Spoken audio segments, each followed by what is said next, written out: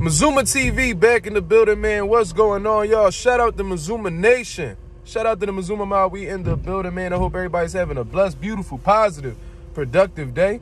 On my way to go get it in all this rain, but it's all good, man. On the road to 2K. We on our way to that 1,300 mark, man. Shout out to the nation. Shout out to the mob for making this possible. Go check out MazumaMerch.com, man. I'm telling you, got some good designs that I just posted up on there, man. Get you a crew neck, get you a hoodie, you know what I'm saying? Get you a long sleeve t-shirt, regular t-shirt, a coffee mug, a sticker that's only like $5, man. Go support the brand, man. It is much appreciated. Now, what I want to speak about today is Jermell Charlo. I was going to speak on this on my live yesterday, but I had to catch up on some Z's, man. I was completely exhausted. And I feel like if I can't give y'all the best content possible, then it's just best to do it the next day. You know what I mean? Or at least when you're feeling better. So what I want to get into is Jermell Charlo. You know what I mean? Jermell Charlo, according to Boxing Scene, an article that I had seen on there, has vacated his IBF world title. I had posted it on my community page yesterday, and I apologize for the inaccuracies because I initially said that he had been stripped of the IBF world title, which was completely false. My apologies on that. I had misread an article that I had been reading. You know what I'm saying? It turns out he actually vacated the title. You know what I mean? I guess he didn't feel like he owed it to his mandatory to face him or whatever.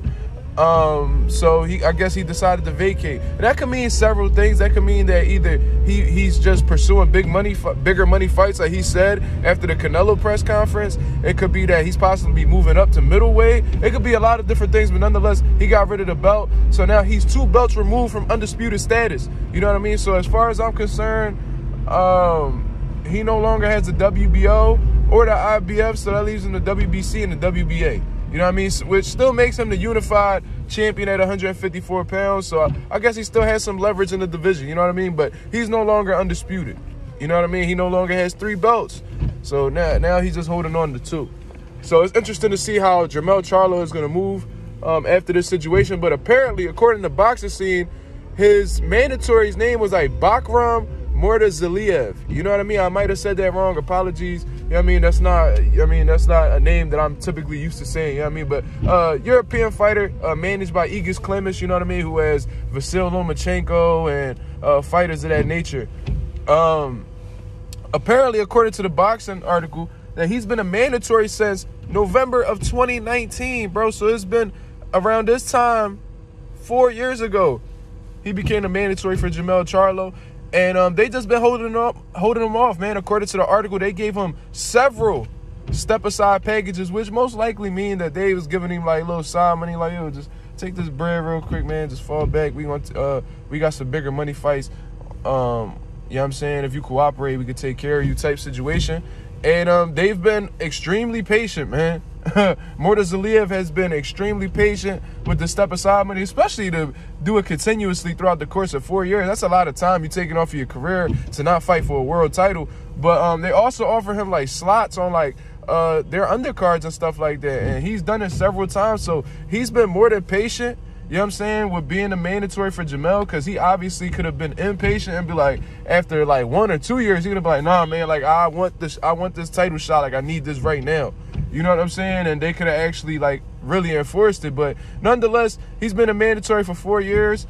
And Jermell Charlo, I guess he didn't want to continue dealing with that situation, so he just gave up the belt because he probably feels like that dude doesn't bring anything to the table. It's similar to what Buz says, what Buzz says about Boots. And he feel like he got bigger fish on the line. So that belt is vacant as of right now, which is interesting because, in all honesty, man, that's what they should have done with Boots. You know what I mean? They should have made the belt vacant and have him fight for it, like they're going to have Mordazaliev. So apparently, Bakram Mordazaliev is going to be facing Jack Kolke, somebody that Demetrius Andre had beat for a world title at 154 pounds.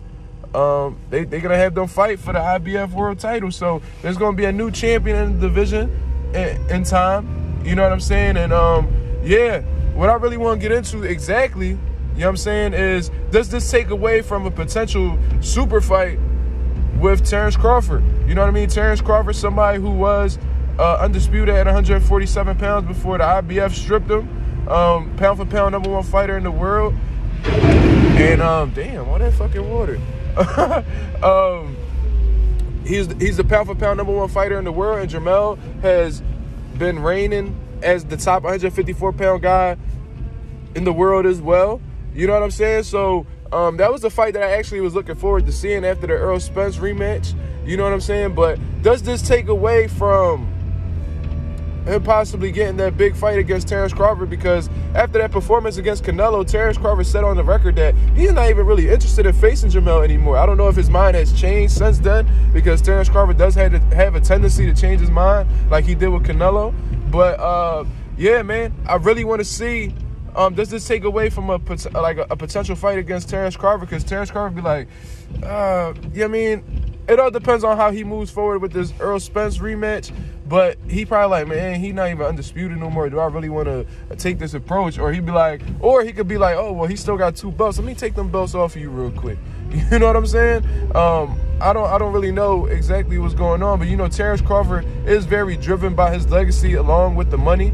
And I think that's one of the biggest money fights that he could actually make outside of the Errol Spence rematch or a hypothetical fight against Canelo Alvarez and things like that. I wonder if it'll be worth taking the chance. You know what I'm saying? But Terence Crawford, I think he feels like, all right, he's 2-time undisputed. He's not really concerned about belts anymore. He felt like he accomplished a lot in the sport, because he said that he felt accomplished after he got his first world title. So everything on top of that is just a bonus. You know what I mean? So maybe he's not too intrigued with the belts at this point in time anymore. But then again, he may be motivated by the idea of becoming 3-time undisputed.